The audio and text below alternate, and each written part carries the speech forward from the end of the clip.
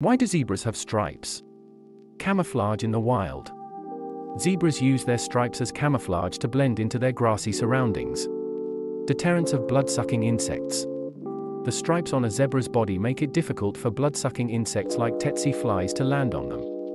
Thermoregulation. Stripes help zebras regulate their body temperature by reflecting sunlight differently on black and white areas.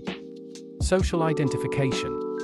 In zebra herds, stripes serve as a unique identifier, much like a human fingerprint.